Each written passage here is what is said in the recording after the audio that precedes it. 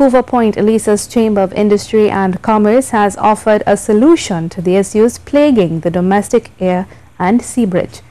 Chamber President Liaquat Ali is reinforcing the Chamber's call to develop the Camden Air Strip in Couva as a domestic terminal for flights between Trinidad and Tobago.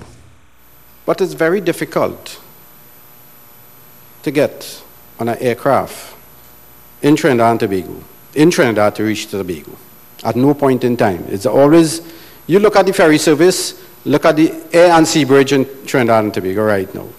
You can't reach to Tobago where you want to spend your local dollars.